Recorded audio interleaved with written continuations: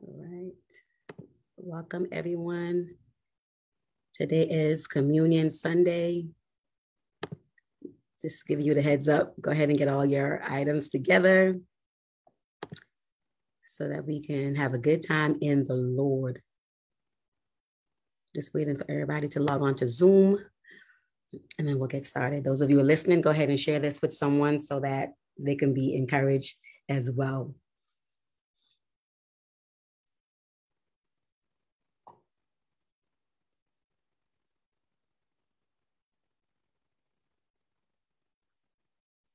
All right.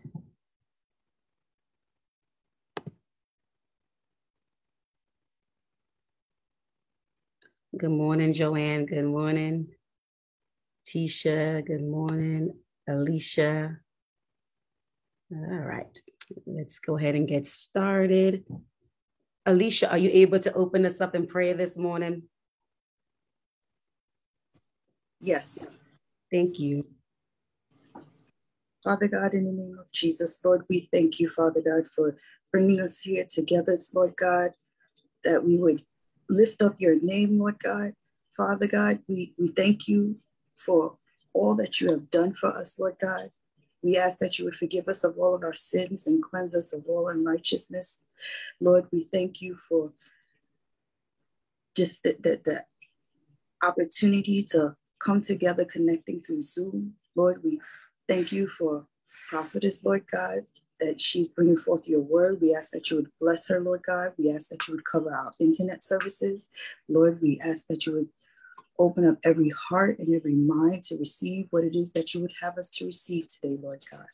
And Father God, Lord, we thank you, Lord God, for what you're about to give us, Lord. And we thank you and we praise you in Jesus' name. Amen. Amen. I touch and agree with that prayer this morning. In the name of Jesus. Hallelujah. Welcome, Holy Spirit. Holy Spirit, you are welcome in this place as we worship you, Father God, in spirit and in truth. I pray, dear God, that we would just lay aside anything, any concerns, and then we just go ahead and focus on you, Father. We're in your secret place, Father God. We're at your throne of grace and mercy, where we get to just worship you, Father God, to spend time with you. I pray, dear God, that you'll go ahead and just open up our ears, Father God, open up our eyes, our hearts, Father God. Help us to be like David. David said, I have become even more undignified than this. Help us, Father God, to just go all out and worship unto you, Father God, today without any restraints. Father, help us to be free with our worship. I ask for your angels, oh God, to be dispatched. I thank you, Father God, that we will not leave here the same way we came, that you're doing a whole new thing for us, Father God, and we receive it in advance. We empty ourselves out, oh God, so you can fill us up today. Father God, let our cups overflow with you in the name of Jesus. Thank you, Father God. Hallelujah. Thank you, Jesus.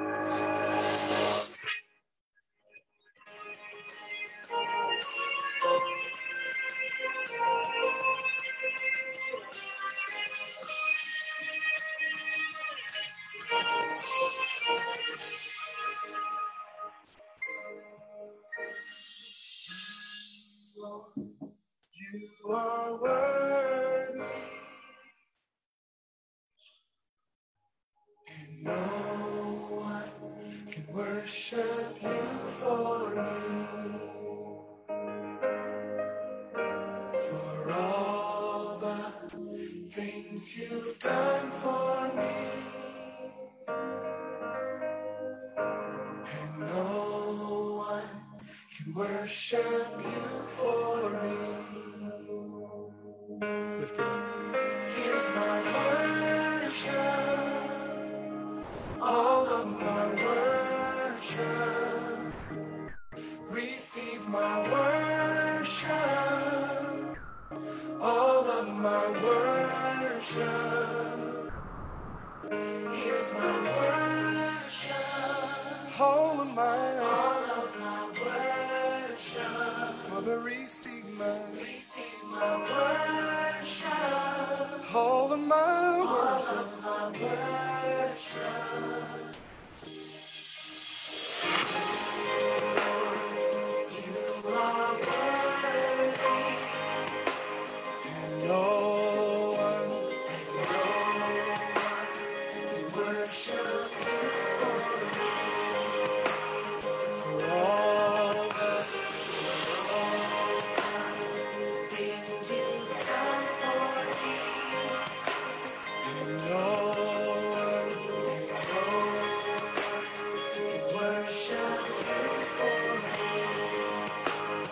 Sing it out in this place.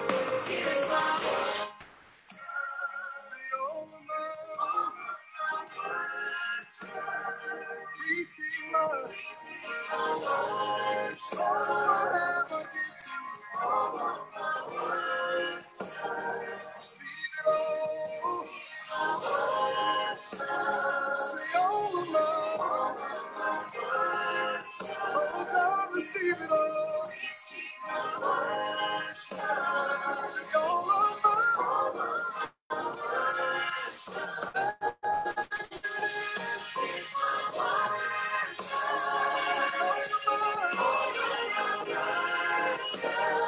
receive my say all of my here it is. All of my God, receive it all. Say all of my say I will not be silent.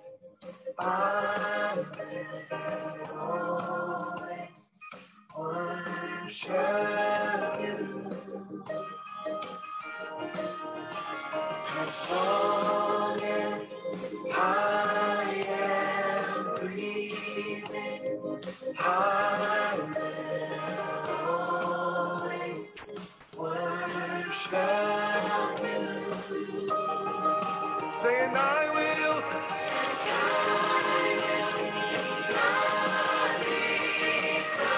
Say I will. Always worship you. Say as long as I am breathing. Say I will. Always worship.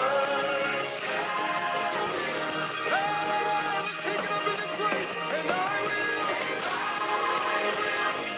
God be silent. Say I will. Always worship you. Say as long as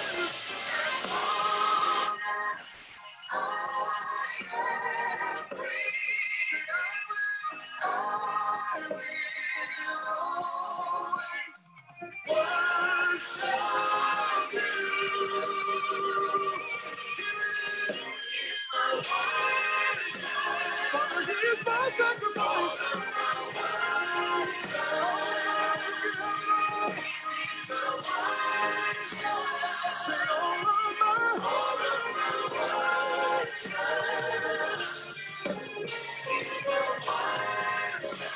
it's all I have. Oh God, receive it all. Receive my worship. All of my worship. Lord, you are worthy.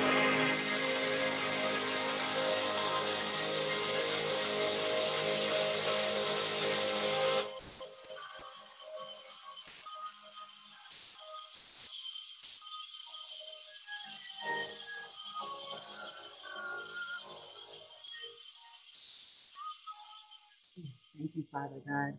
We worship you on repeat, Father, in the name of Jesus, and we will not stop, Father. I pray, dear God, that you will just set us ablaze even more with your spirit, Father God. I pray, Father God, that you would reignite all of us, oh God, that you will take us deeper. You will take us deeper, Father, that your word will be fire in our bones, that we will offer up our bodies, our lives unto you, Abba, as a living sacrifice, oh God, holy and acceptable and pleasing in your sight. That's our reasonable act of worship. And so, Father God, help us to maintain that passion for you, Lord, and never stop worshiping you, never stop hungering and thirsting after your righteousness, Father God. Father, you promised to fill us up until we overflow. And so, Lord, we're asking that you set the whole house on fire. We're asking for Pentecost, Father God, to be released upon all of us today in the name of Jesus, Lord. Hallelujah. Glory. In the name of Jesus. Lord, we thank you. Father God, you said, if my people, which are called by my name, will humble themselves and pray, seek my face, turn from their wicked ways. Father God, you said, then you will hear from heaven and you will forgive us, Father God. And you said you will heal our land. And so, Father, I thank you. I thank you, Father God, for the message, even through the song. Even through the song, Father God, Jesus was always escaping to go somewhere to pray, Father. And so I thank you, oh God, that you already told us that men are to always pray, that we're to pray without ceasing. And so, Lord, we thank you that you are stirring up our fires again, the fire on our altar, Father God, where sometimes we've been going through different things and it seemed like the fire was trying to go out. But Father, I thank you for reigniting the fire, oh God, on our altar. So, Father God, I thank you for the flames, oh God, that's behind our prayer lives again, Father God. I thank you for setting us on fire for you. I thank you that your word is fire in our bones, Lord, in the name of Jesus. I thank you that we are your house of prayer. You said my house shall be called a house of prayer of all nations. And so, Lord, you are big on prayer, Father God. Even that's part of the armor is praying for the saints. And so, Father, we thank you for the word that you're getting ready to release unto us today. I pray, dear God, that you will take over, that you will speak, Holy Spirit, that you would say what you need to say, Father. I decrease so that you can increase in me, Father God. We all decrease right now, Father, so that you can increase in the name of Jesus. Lord, make us a house of prayer in the name of Jesus. We're going to destroy, Father, continue to destroy every stronghold, Father God, anything, any lies of the enemy that he been speaking, that's kind of been putting water on our prayer lives. Father, I thank you that the strongholds are destroyed. And like you told us last week, we can change our minds. And so maybe some of us, our prayer lives kind of got weak because God didn't answer when you thought he should have answered you. And you started to pull back a little bit with your prayers. Today is the day that you need to reactivate your prayer life, recalibrate your prayer life. That's what you need right now. It's the effectual, fervent prayers of a righteous man that availeth much. And so our prayer scripture today is James 5:16.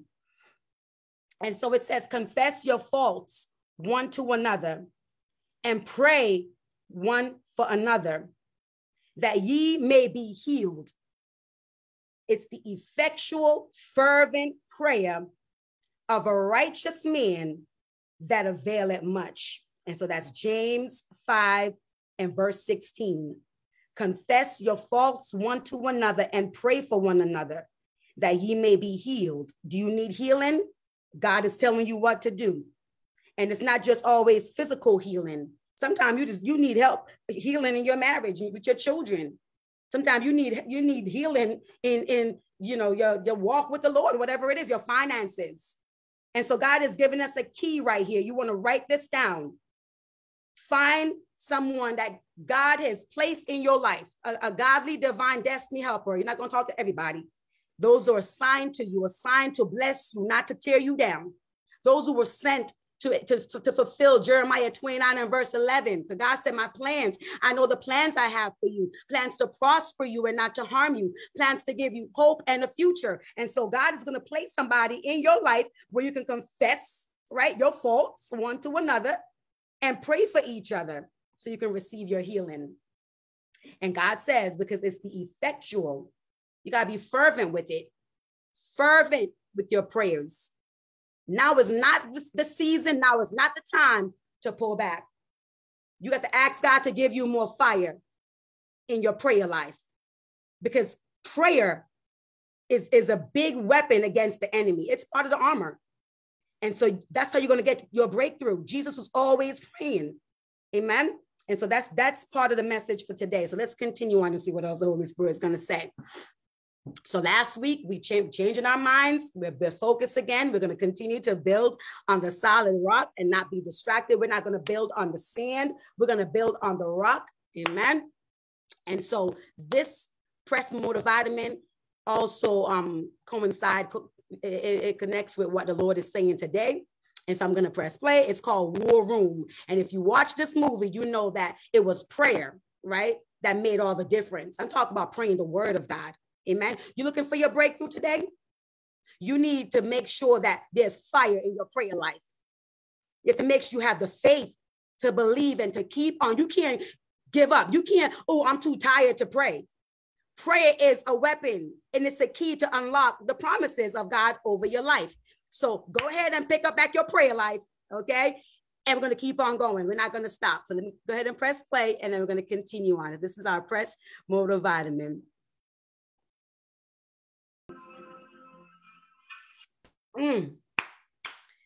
If you watch that movie, you know prayer. Don't think lightly of prayer. The enemy comes to kill, steal, and to destroy.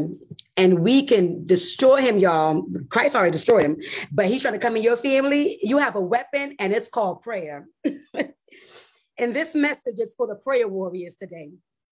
You've been praying, and maybe you feel like the character in this movie where you're like, I've been praying, I don't see anything, God is like, pray again, okay?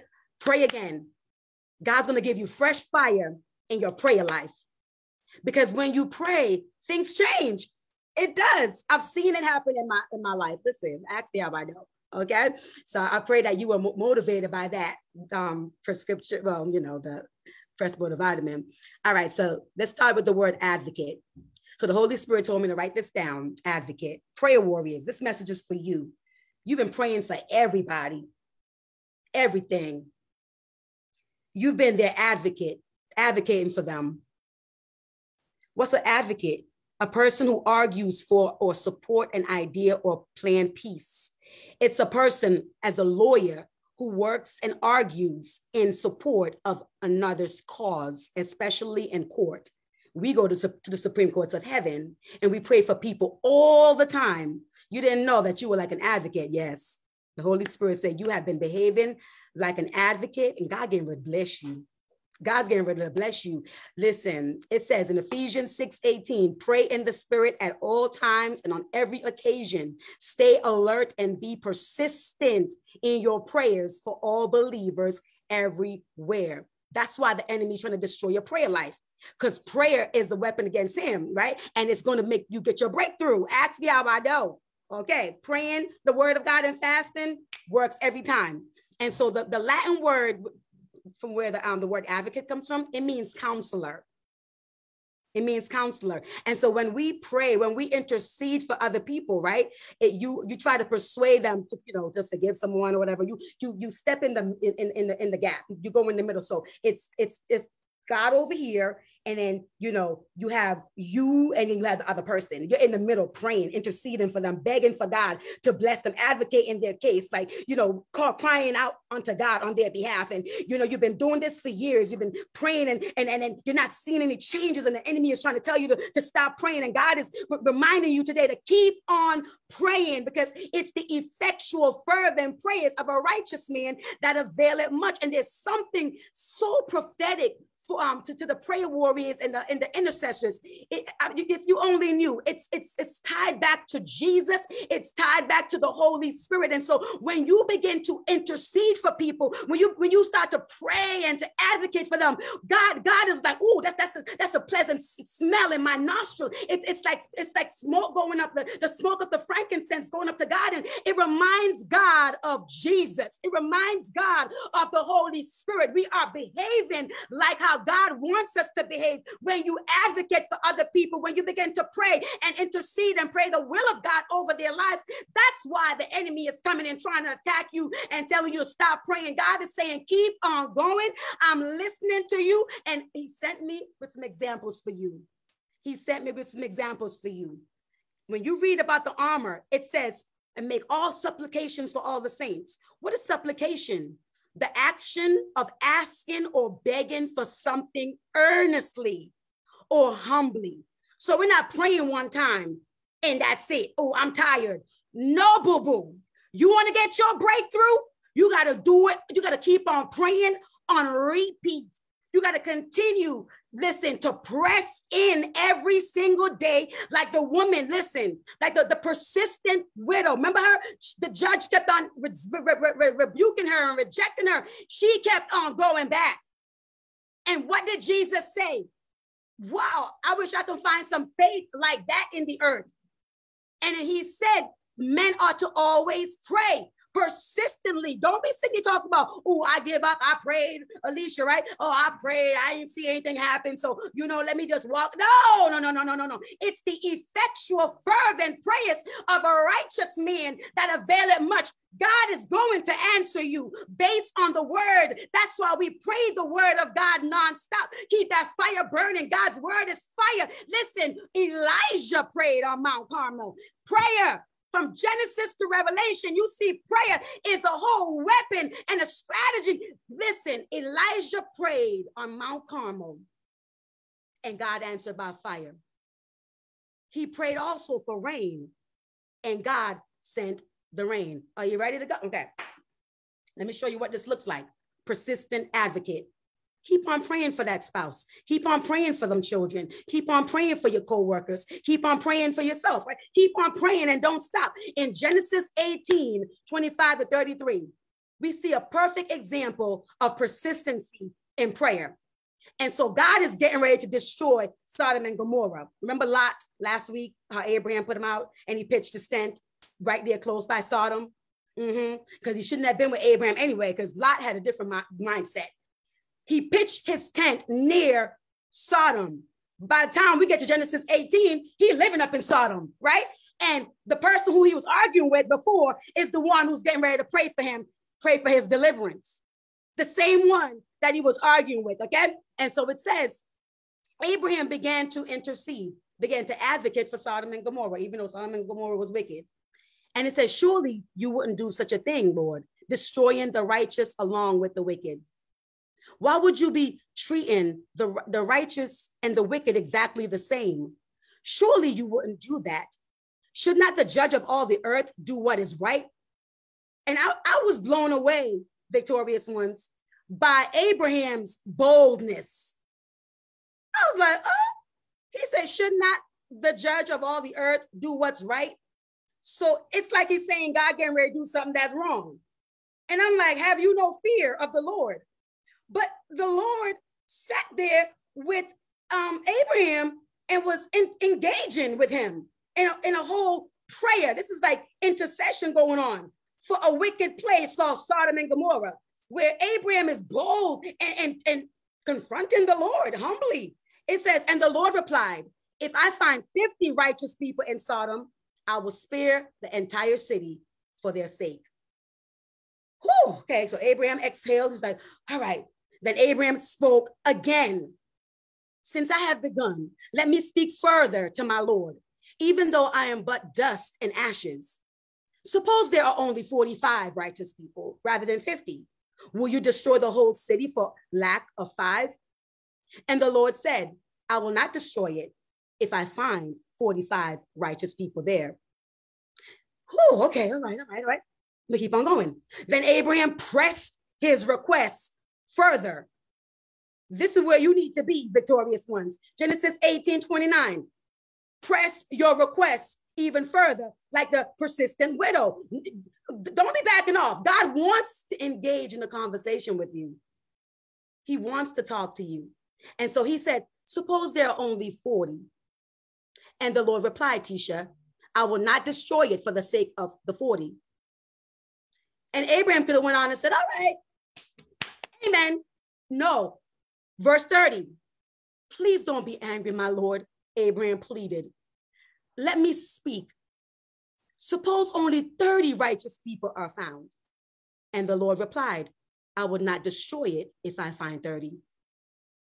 Then Abraham said, whew, since I have dared to speak to the Lord, let me continue. Suppose there are only 20. And the Lord replied, then I will not destroy it for the sake of the 20. Finally, Abraham said, Lord, please don't be angry.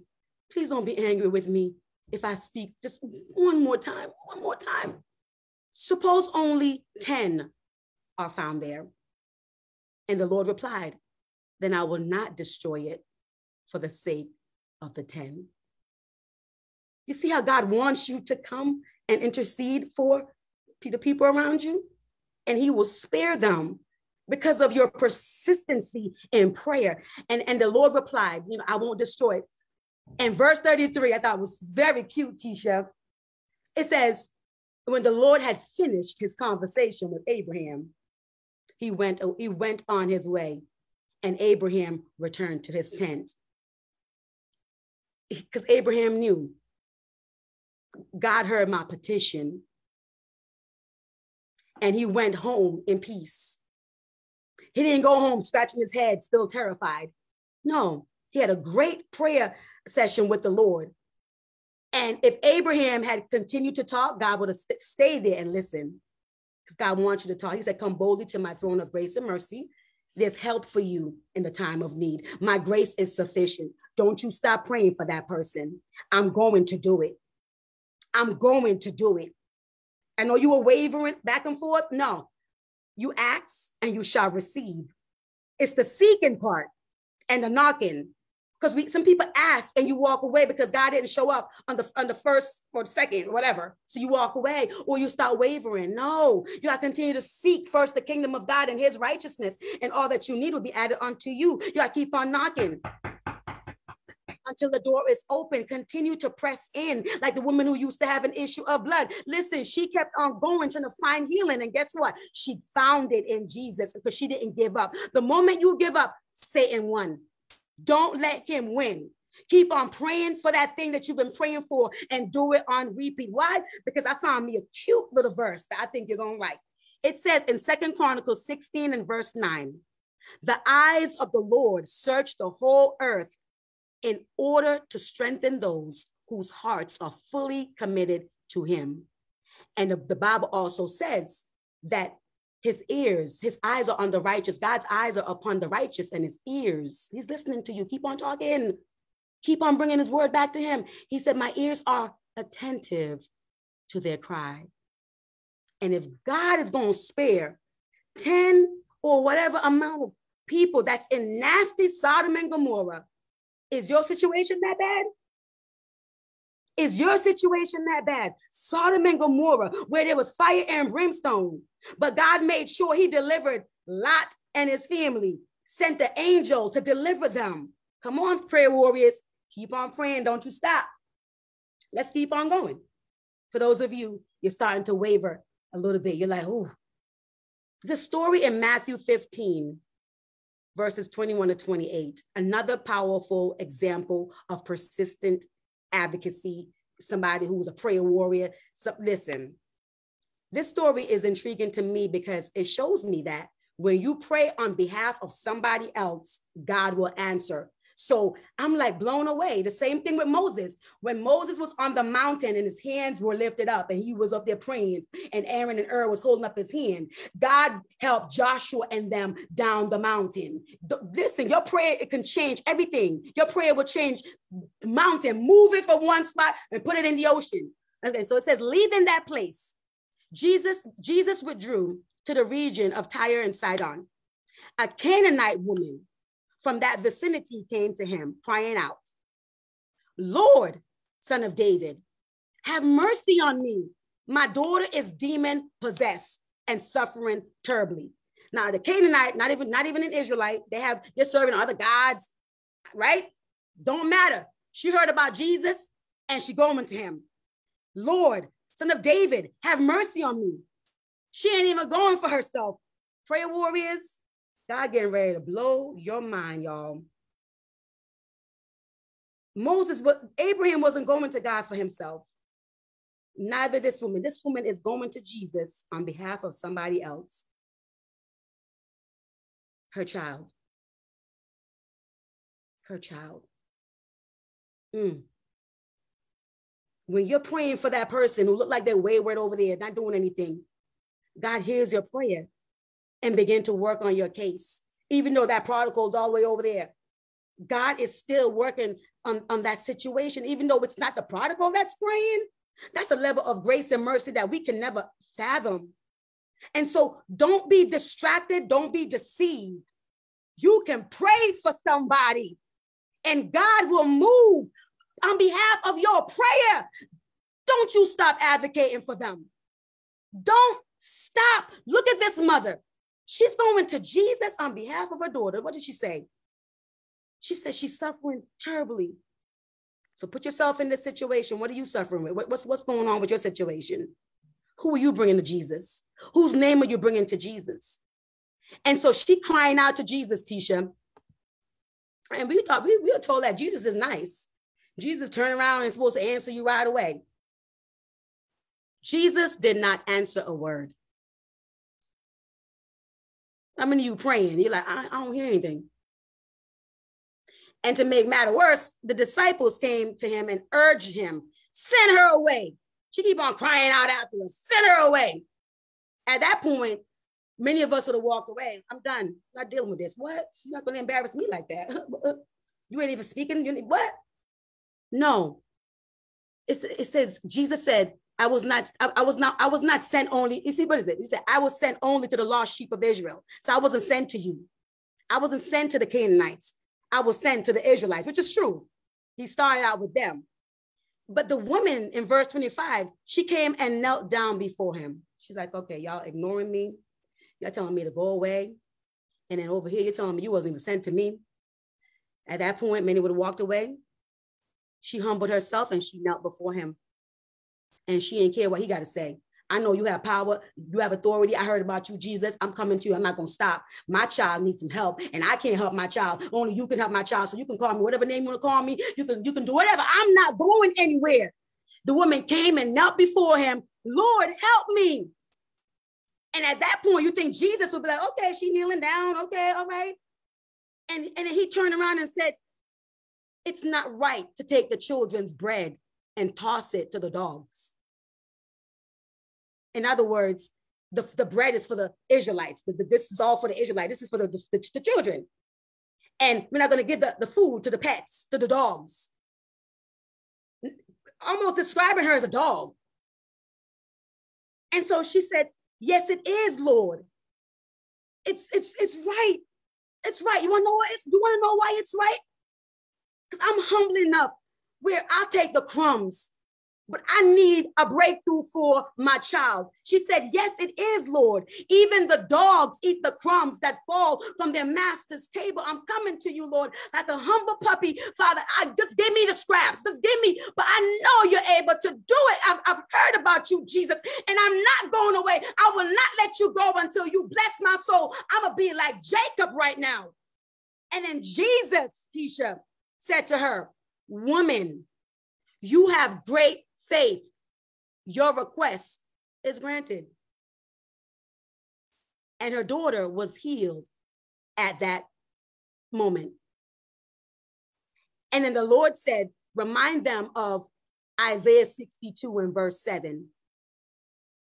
The Lord says, give me no rest until I complete my work concerning you. Go ahead and read it for yourself. At the bottom. Don't give the Lord any rest. You saw how Abraham kept on going? You see how this woman, Canaanite, serving other gods and doing whatever, she heard about Jesus and she came and she was not going to give him any rest until her child got her breakthrough. And what happened? Jesus said, man, you have great faith. Do you have great faith, victorious ones who are listening? Because over here in Acts 14 and verse 9, Paul was preaching and there was a man who was paralyzed. And the Bible says, Paul looked at the man, looked at him directly and saw that he had faith to be healed. And the man was healed, got up and started walking. You need your faith. Activate your faith, merge it together, connect it with your prayer life, and give the Lord no rest until he does it. That's what Isaiah 62 and verse 7 says. Give the Lord no rest until he completes his work. So why are you being persistent again? Because God's going to answer you. The persistent widow, that evil judge, was like, he gave her what she asked for. And he was wicked. We serve a good God. And he said, no good thing will I withhold from you. So you got to keep on going. Don't get in your feelings. Don't let the enemy trick you with them strongholds. You keep on pursuing the Lord. Keep on being persistent, asking him over and over on repeat. He said, give me no rest until I do it. Did God finish doing what he promised you already? No? Okay, so you need to keep on going. Then don't stop. Don't let your faith waver. Keep advocating for those children. Keep on advocating for your relatives. Keep on advocating for your spouse. Of all people, your spouse, the two shall become one flesh. That's the other part of you. Don't you ever stop. You keep on going. And God said, I'm going to answer you. And I'm going to show you great and mighty things that you don't know. You ready for the next story? Okay, I'm glad you said yes, because I'm ready for this story. The final story of an example of a persistent advocate. Prayer warrior. There's a story in 2 Samuel 21, 1-14 of a woman. Her name is Rizpah. And Erica tried to call this out earlier. Erica was on point. Erica, where you at? All right. And so it says there was a famine. There was a famine, Joanne, during David's reign that lasted 3 years. So David asked the Lord about it. David going to pray about it, right? There's a famine, the people are starving, or suffering, whatever. He went to go find out why. And the Lord said, the famine has come because Saul and his family are guilty of murdering the Gibeonites. Remember Joshua and them made a covenant with them that they wasn't going to destroy them? Well, Saul wiped them out, tried to wipe them out. And so now there is backlash. There's a famine. So the king summoned the Gibeonites, and it says they were not part of Israel, but were all that was left of the nation of the Amorites. The people of Israel had sworn not to kill them, but Saul, in his zeal for Israel and Judah, had tried to wipe them out. So in verse 3, David asked them, what can I do for you? How can I make amends so that you will bless the Lord's people again? David trying to make it right with these people, because they was illegally touched. They were not supposed to be attacked because of the contract and covenant that was made. Now there's a whole famine because of what Saul did. Saul. And they said, well, money can't settle this matter between us and the family of Saul. You can't buy your way out of this. This is so spiritual, right? Neither can we demand the life of anyone in Israel. So what can I do then? David asked, what could we do? Just tell me and I will do it for you. Then they replied, it was Saul who planned to destroy us, to keep us from having any place at all in the territory of Israel. So let 7 of Saul's sons be handed over to us, and we will execute them before the Lord at Gibeon on the mountain of the Lord. We're going to make this right. We're going to make this right. Give me 7 of his sons. Okay. And then, okay, we can talk, right? So that's the payment for what was done to us. Whew, child. And so the Bible said, David said, all right, I will do it. Remember, Jonathan and David were best friends. So Jonathan's son, Mephibosheth, he was spared. He wasn't going to give him up. So the king spared Jonathan's son, Mephibosheth, who was Saul's grandson, because of the oath David and Jonathan had sworn before the Lord. In verse 8, but he gave them Saul's 2 sons, Armoni, which means belonging to the palace. These are prince, y'all. These are royal children. He gave him Saul's son, Armoni, and Mephibosheth, whose mother was Rizpah, daughter of Ai. Child. He also gave them the 5 sons of Saul's daughter, Merab, the wife of Adriel, right? So 2 of Rizpah's 5 grandsons, okay? And the men of Gibeon executed them on the mountain before the Lord. So all 7 of them died together at the beginning of the barley harvest. That was the payment. Rizpah got caught up in the middle of it. They took her sons, right? Took them. Mephibosheth means one who destroys shame, end of shame. Listen, she named her children good names. Her name means piece together, cooking stone and hot stone. And her father's name means vulture. And she's getting ready to see the vultures be released upon her family. Right there, she saw it. What did she do in response to that? Her name means hot coal. Lord, make me a house of prayer, right? The fire, piece together. Only God can put your broken pieces back together. Only God can destroy the shame and end the shame. All of that. Only God can take you from Lodabar and put you in the palace. What did she do in response to her children being killed? The Bible says, now this is the beginning of the harvest. Rizpah, daughter of Id, the mother of the two men, oh my goodness, Doug, the Bible said she got some burlap. You know, burlap is what you put on when you're fasting and praying, hard material. But her kids are already dead. So what is she up to? What is she up to? What is she up to? She got the burlap, Tisha, and she spread it on the rock where her children were killed, hanging up, killed. And the Bible said she stayed there the entire harvest season. You know how long that was? About 6 months. She spread the burlap. Burlap is like that hard fact, the hard material, nothing soft. She spread it like how Jacob did in Genesis 28:18 when he laid on the stone and the whole revelation broke through. She put the burlap on the rock and stayed there the entire harvest season for about 6 months. And she prevented the scavenger birds from tearing at her children's body, the dead children's bodies during the day.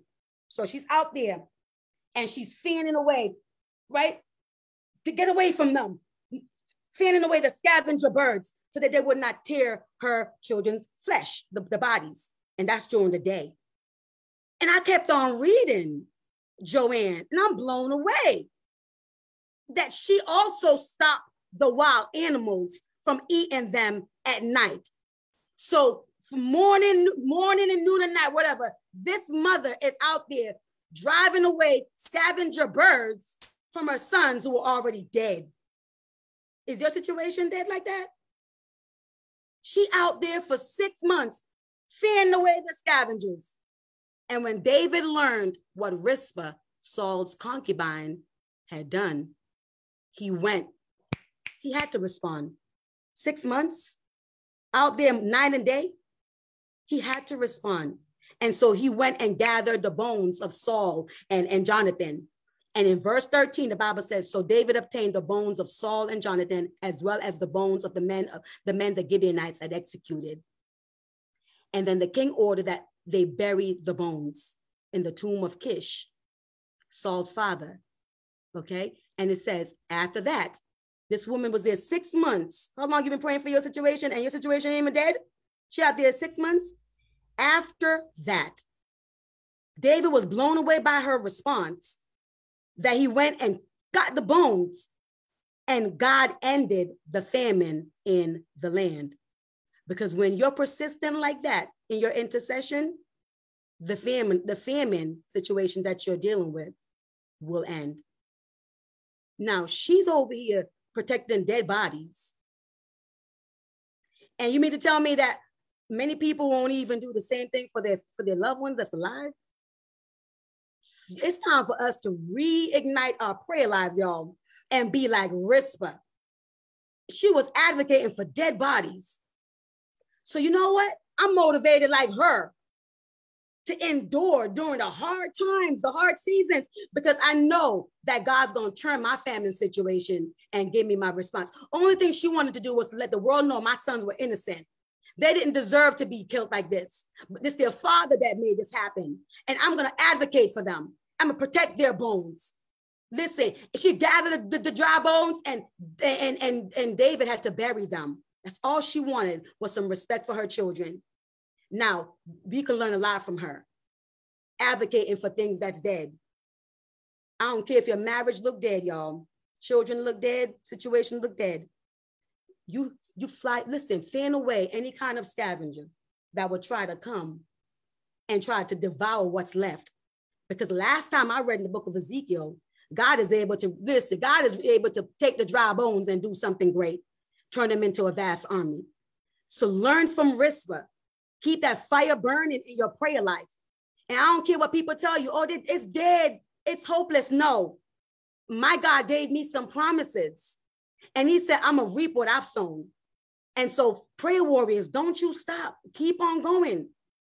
Because you have been behaving like the Holy Spirit, who's our advocate, because you have been behaving like Jesus, who's also interceding for us at the right hand of the Father. God is so impressed with you. 6 months out there in that hard place that was very uncomfortable. And this woman was not going to stop until David did what was right concerning her son. All she wanted was for their bones to be taken out, for them to be buried properly. Listen, we're not asking for death. We're not asking for burial. Our God is able to do exceedingly and abundantly, above and beyond that. He said we will not die, but live to declare the works of the living God. And so we have an advocate who's praying for us, intercessors. You didn't know that when you was over there advocating for your family, God was advocating for you. The Holy Spirit has been praying for you, making intercession. Jesus has been praying for you. And the Bible said when Job prayed for his friends, God turned his captivity. And the message to you is, the prayer warriors, you've been tired, you've been going through it. God said, don't you stop.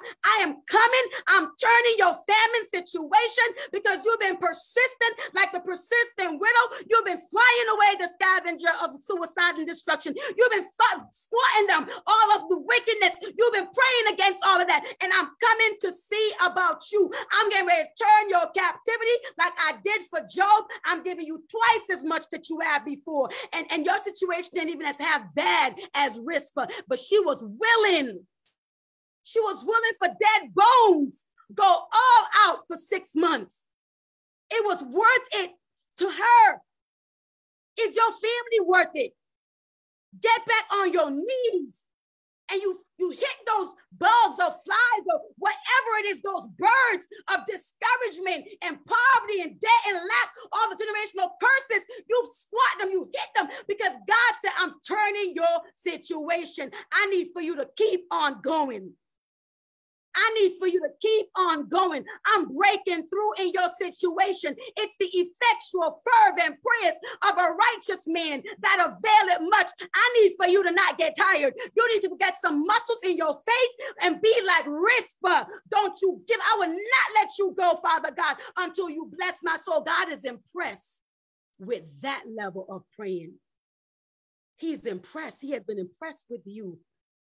And I'm just a messenger sent to tell you, get your cloth, get your victory banner, get that word in your hand, and you begin to squat anything that's coming to challenge what God promised you. God said, those I've joined together, let nobody put asunder. You better go ahead and hit that vulture of divorce and separation, whatever it is. But the rebellion, God said, your children shall be taught of the Lord, and great shall be their peace. So when you see that rebellion and that witchcraft coming, you got to stop.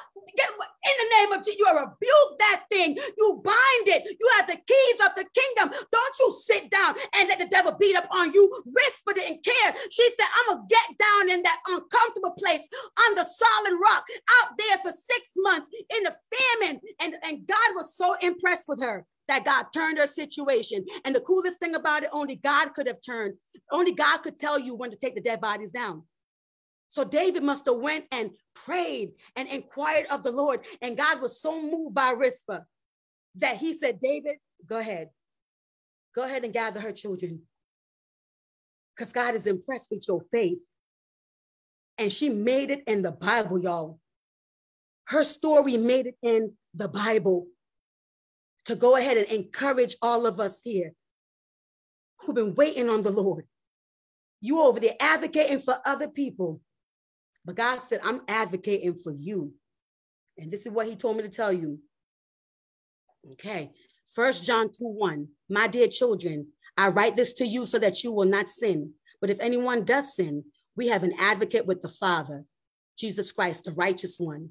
He is the atoning sacrifice for our sins, and not only to ours, but also for the sins of the whole world.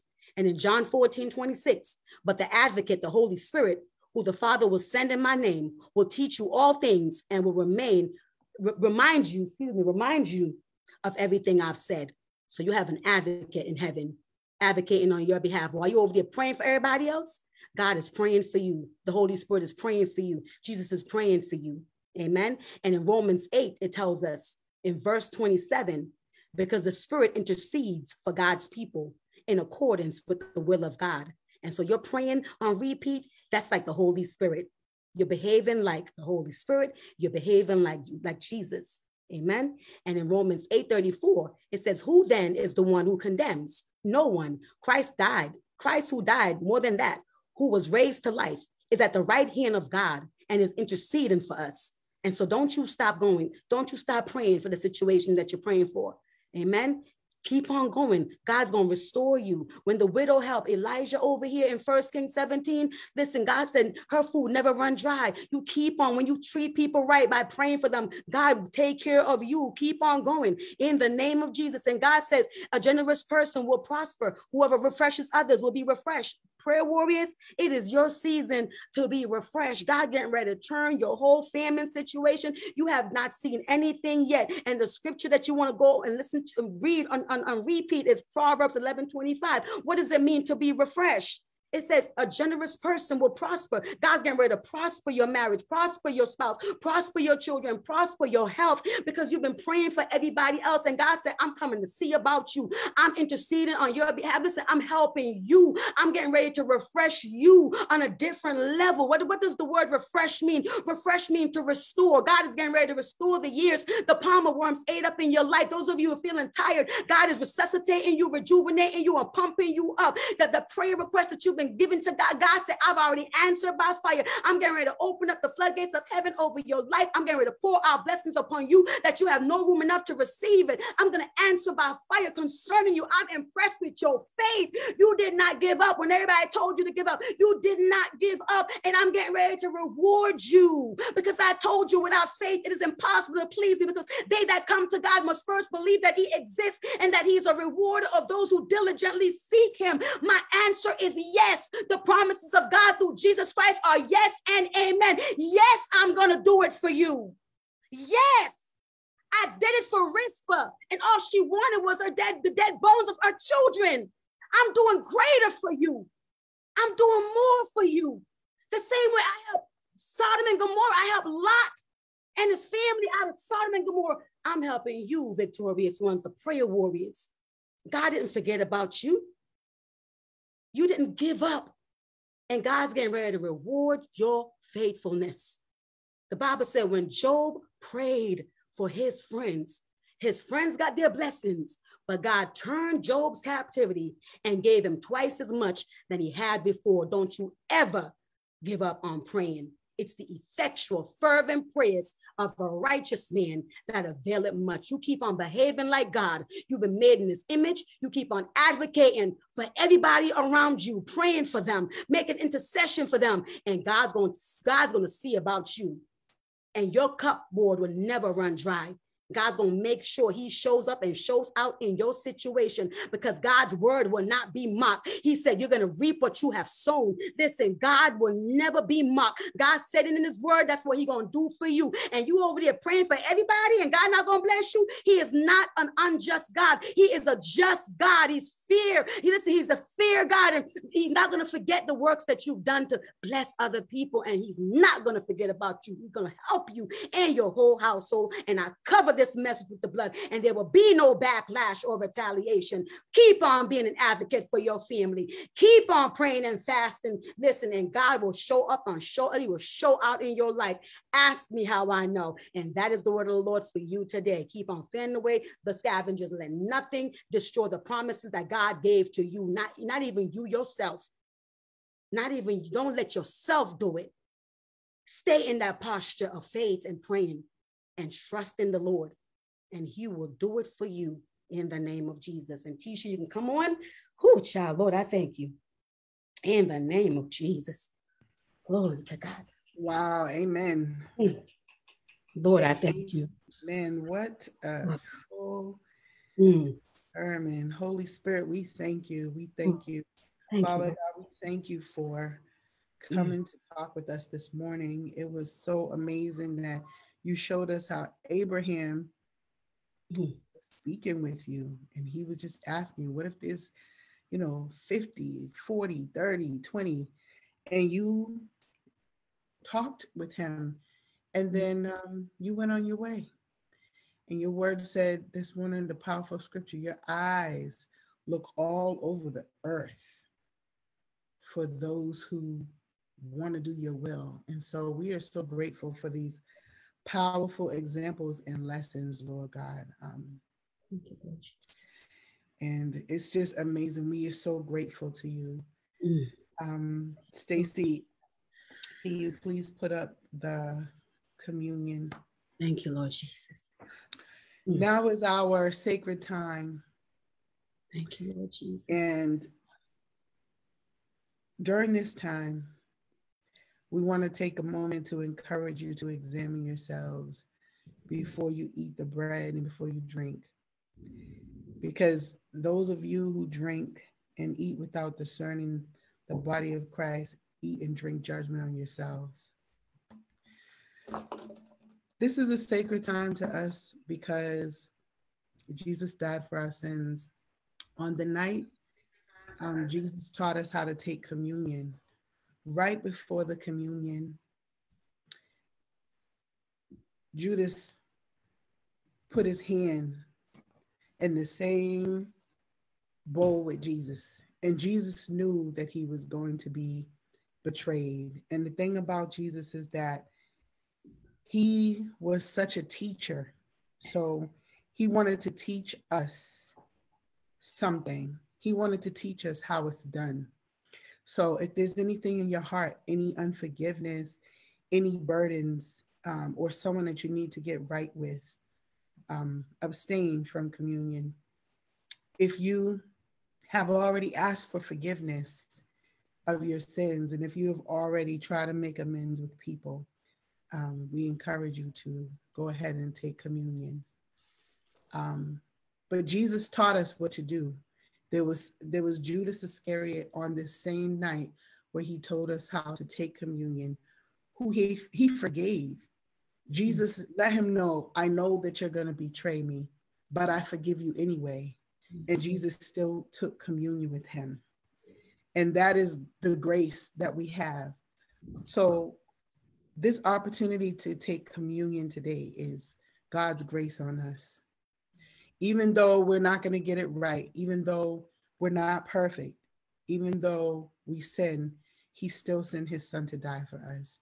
And Jesus showed us, he didn't just tell us to go and forgive others. In that very same setting, Jesus forgave someone who betrayed him and continued to eat with him anyway. And so we highly encourage you to examine yourself before communion. So 1 Corinthians 11, 23 through 29. For I received from the Lord what I also passed on to you. The Lord Jesus, on the night he was betrayed, took bread. And when he had given thanks, he broke it and said, "This is my body, which is for you.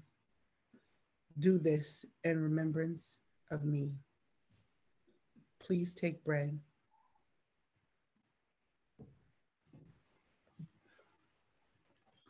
In the same way, after supper, he took the cup, saying, "This cup is the new covenant in my blood. Do this whenever you drink it in remembrance of me." Drink. For whenever you eat this bread and drink this cup, you proclaim the Lord's death until he comes. So then, whoever eats the bread or drinks the cup of the Lord in an unworthy manner will be guilty of sinning against the body and the blood of the Lord. Everyone ought to examine themselves before they eat of the bread and drink of the cup. For those who eat and drink without discerning the body of Christ eat and drink judgment on themselves. And we'll just take a moment to reflect. Thank you, Jesus. Thank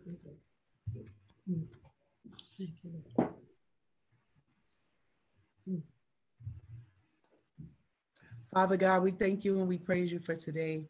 We thank you for the word. We thank you for the woman of God. Holy Spirit, thank you for coming and speaking to our hearts. Father God, we thank you for your son.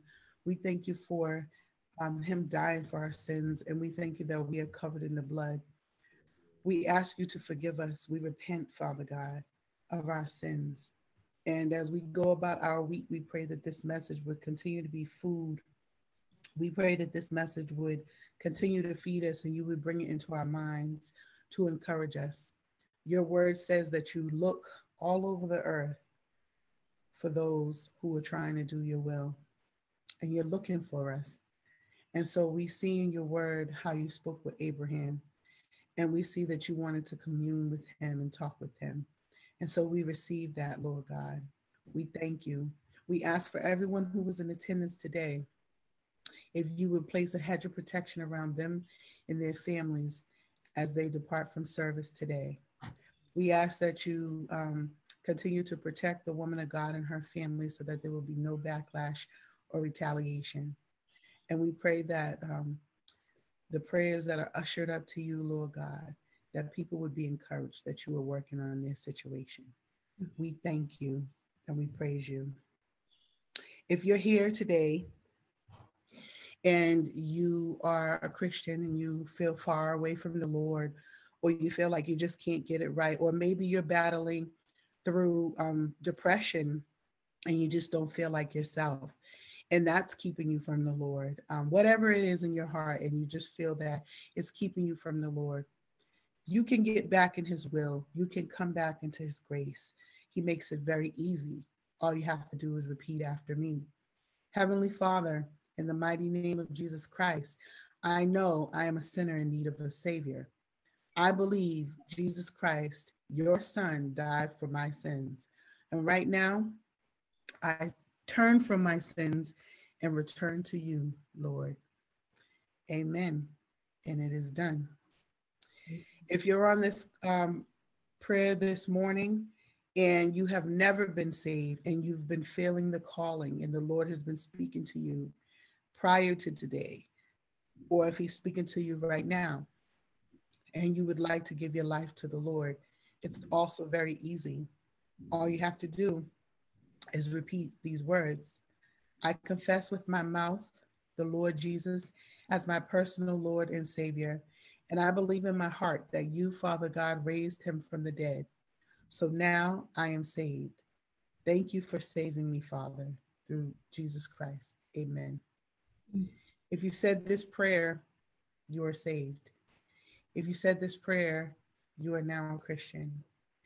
And we encourage you to go into a Bible-based church. Don't be alone. Link up with believers, read your word. And if you're looking for a church home, please reach out. Email us at jeremiah2911church@gmail.com, and someone will get back to you. And now for the benediction. Number 6, 24 through 26. The Lord bless you and keep you. The Lord make his face shine on you and be gracious to you. The Lord turn his face toward you and give you peace. And Jeremiah 29:11. For I know the plans I have for you, declares the Lord. Plans to prosper you and not to harm you. Plans to give you hope and a future. Amen. Be blessed. Amen. Amen. Where's Erica? Erica, are you on here? Erica, you could unmute yourself. So earlier this week, Erica started tapping into the RISPA story. I was like, Erica. Okay, so Erica, yes, how has the Lord blessed you today? What are you walking away with today, Erica? Just make sure to be persistent and stay before God. And no matter what, know that God is providing, protecting, and sending help. And the enemy cannot have my family or those attached to me, because God gives us the victory. Yes. And I'm grateful for this ministry. And I'm grateful that God is growing me in this ministry, because it keeps helping me get on my knees, stay on my knees, stay in the word and pray. And, you know, thousands of notes all over. So many notes with scriptures. You know, Amen. We're blessed because they didn't have what we have today. Mm-hmm. But just seeing the things that the people in the Bible went through, and they had faith, they had crazy faith. Yes. Yes. And God provided so much. Mm. And, you know, I'm going to continue to be like Rizpah. When the enemy was like, it's over, it's this, is that, the enemy, you're a lie. Well, that part may be whatever, but I'm still do my part as a wife, as a mother, as a prayer warrior, as an intercessor. Yes. And I'm going to trust God for God's will to be done in every area of our lives. You know. And I was so grateful when I heard you was like, you know, pray and stand on the word. And that's exactly what I was doing last night. That's exactly what I was doing last night. I think I went to bed at 5, 6. Listen, come on. Rizpah was out there 6 months. Come on, Erica. You sound like you're Rizpah. Yes. And that is amazing. 6 months. Mm-hmm. Yes. The whole harvest, she was out there. Mm-hmm. And whatever the weather was, hot, cold, rainy, whatever, she was out there. Yes. And that just shows the dedication that we need to have for fighting for the provision, the protection for our family and for God's will to be done. Come on now. Yeah. That's how we need to be seeking the face of God.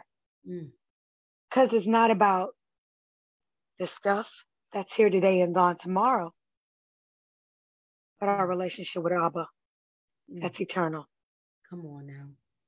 And so a lot of people, including myself, at first look at it was she was doing it for her sons, but she was doing it for that. But God grew it and made it for her relationship with him. And Erica, look at the people who are in the story. Because sometimes we feel like we're not qualified, right? We have Sodom and Gomorrah, right? We have Rizpah, who's a concubine, you know, and all that stuff who was married to crazy Saul. You know, we have a Canaanite who worshiping other gods. But these are all people, you know, that went, like, as far as like Abraham went to God on behalf of a place that was so corrupt, you know? Rizpah was like, God, the children are precious. And she displayed that even when her children were dead. Like, no, I know that they came through a concubine, but they're still worth. They have worth. They have value. And I'm going to intercede for them. And they were dead. Exactly. Africa, we don't have that going on with us. Our children are talking. I ain't going to say what they're saying, but they're alive. Yes. And so if God did that for her, right? Come on, y'all. And we're under the dispensation of grace. God said, I'm going to do it for you too, y'all. Glory be to God. Hallelujah. This week, you can't tell me nothing. Yes. And even more and praying and just look at examples in the Bible of those who prayed. And God turned the captivity of Job. So we think we're praying and praying and praying. There is coming an end of the famine, y'all. This woman was out there for 6 months and God ended the famine. Your situation has an expiration date. Don't you expire before you get your blessing, though. Don't you expire. Keep on going. This week, turn up the fasting, turn up the praying, and watch God respond, because God will not be mocked. God's word will not be mocked. So your marriage, your children, your health situation, your business, whatever look dead, learn from Rizpah. She was willing to become uncomfortable to get her breakthrough. Amen. Jacob wrestled with God all night. Yes, he said, I'm not going to let you go until you bless me, honey. And we're not even going to let go when God bless us. We're going to keep on going. Amen. This belongs to me. These are my children. This is my marriage. This is what God gave to me. And I'm not going to sit there and let the devil rob me with my eyes wide open. Not with all that word we know. We know too much Bible, y'all, and have too much faith to sit there on the side of the road acting like we don't know what to do. Bust out your 40-day fast. Bust out a 40-day fast and do that. Because praying and fasting will move the mountain. Yes. If faith the size of a mustard seed could move the mountain, all of us on here got bigger faith than that. God said, you have not seen anything yet. I did it for Rispa, and I'm going to do greater for you. Greater. I received my portion. I changed my mind, y'all. Last week's sermon, we all were renewing our minds during the week, right? Right. I agree with God again. Just in case I was wavering, Lord, I trust you again. I'm repenting. I'm changing my mind. I had a whole dream, Erica, last week where there was a woman, there was a fire in a building, and she in there, Erica, Tisha, dragging out the people out the building, going in there with the fire blazing to pull out the people. And somebody had to go in there and rescue her. That's a true example of a prayer warrior. You in there praying, and God said, I got you. She wasn't even thinking about herself, Doug. She wasn't thinking about herself. She in a burning building, pulling out the bodies, saving the people. And that's what everybody who's listening to me, you've been doing that. Rescuing people with your praying and helping. And God said, I'm coming to see about you. In the dream, somebody else came and rescued her. God has not forgotten the prayer warriors. He's coming to see about you. And he just wanted me to come and tell you this.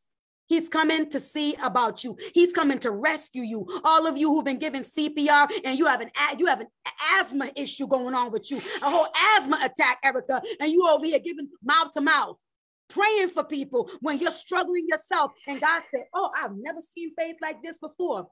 Our faith has impressed the Lord. I'm just a messenger.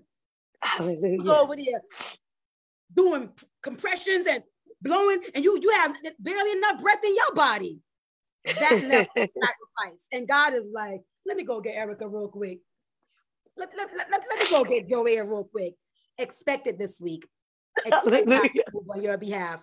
He saw you when you didn't have enough for yourself, Tisha, but you made sure somebody else had it. Now you think God, whose eyes are all over the earth looking around, you think he's going to ignore Tisha, who's over there sacrificing? That's what it is, sacrifice. Rispa was sacrificing and got a breakthrough. The Canaanite mother, that was sacrifice. They call her a whole dog, okay? And was ignoring her. But she kept on going, and her child was delivered. And Jesus was impressed with her. God is impressed with your faith and your faith alone. Keep your faith and keep on trusting God and keep on praying. And God is coming to see about you. You will not burn up in that building, boo-boo. The same way you help other people, God is coming to help you. He will not forget all that you've done for the kingdom. And he's going to bless you exceedingly and abundantly above all you can ever ask or imagine. Don't you be weary in well-doing, for in due season you shall reap a harvest if you faint not. I don't know who this is for, but sometimes you feel like you want to give up. It's so much. Don't be weary. They that wait upon the Lord shall renew their strength. They shall mount up on wings as eagles. They shall run and not be weary. They shall walk and not faint. You pray for everybody else's children. God said, you think I'm going to let your children go by the wayside? It might look like that. But you see how the prodigal son came back home? Your children are coming back home too. In the name of Jesus, I restore families. My son came with a ministry called reconciliation, and I'm reconciling your family. I speak it out of my mouth as God's apostle. God is restoring your family. God is reconciling your family back to him in the name of Jesus. He said, it's not my will that anybody will perish. Even Sodom and Gomorrah, y'all. Sodom and Gomorrah got delivered from there. There's nothing too hard for God. He's able and he will do it for you. Don't you give up in the name of Jesus. I don't care how bad your prodigal's acting. I don't care how dead it looked. Lazarus was in the tomb for 4 days. Christ was in the tomb for 3 days. And all two of them got back up. Come on, Valley of Dry Bones. All of them stood up on their feet, a vast army. God is opening up your grave and God is setting the captives free, and you will not watch everybody else celebrate and you suffer. No, after you've been praying, no, you're taking part. You're partaking in the celebration. You are partaking in the celebration. Psalm 126 will manifest in your house. Ask me how I know. They that sow in tears shall reap with songs of joy, carrying the harvest with them. You keep on praying and praying and praying. There is a reward attached to that. And it's going to go down to 1,000 generations in your bloodline. In the name of Jesus. Lord, I thank you. Lord, I praise your holy name. In the name of Jesus. I got to speak it out because God said my angel respond to my words. And so I'm releasing the word of God over you in the name of Jesus. I watched God raise a whole man who almost died. God raised him up and he's sitting right here healed. There's nothing too hard for God. If God can help Rispa, he's going to help you. You have to believe it though and speak it. Speak it out your mouth. Get the life in the power of your tongue. This woman sent a clear message. I'm going to go up on this rock with my burlap. And I'm going to fight the good fight of faith. You will not devour my children's flesh. They belong to me. They did nothing wrong. Them curses got to go. And she broke the curses, y'all. The famine ended. God was so impressed that God sent David to her and to say, okay, take them down. Because only God can give you the permission to take down those bodies because it would represent the curse, right? That was the payment. But we have Jesus who was hung up, y'all. Come on. Jesus was hung up on that cross. He said, if I be lifted up from the earth, I will draw all men unto me. You understand? We have a greater portion. We're in a new covenant, y'all. God's grace, he said, I'm waiting for you to experience my true grace. You're getting ready to see the favor of God on your life like never before. In the name of Jesus. He said, my grace is sufficient for you. Come boldly to my throne of grace and mercy. Everything that you need, Joanne, is right there in my presence. And you're going to go like Rispa, like the woman with the issue, used to have an issue of blood. You're going to press. You're going to keep on pressing and beating down every Jericho wall. Anything that's coming to challenge the word of God, you got to fight back even when you don't feel like it. It's not about your feelings. It's about your faith. The just will live by faith in the name of Jesus. Glory to God. Glory to God. Hallelujah. Listen, I can go all day, y'all, just like this, talk about God. But you get the message. You get the message. Don't give up. This is a week coming up right here. Buckle up the whole armor on you and expect God to move on your behalf. Listen, I'm getting ready to fast and pray this week so I can see it for myself as well in the name of Jesus.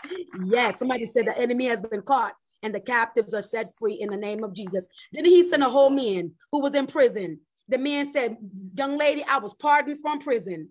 Now, if a man can pardon him, and God made sure I was in the right place to hear it. He said, they pardoned me and released me from prison. Who else is God setting free? Every captive. God said, I'm setting your captive loved one free. Right? I've come to set the captives free.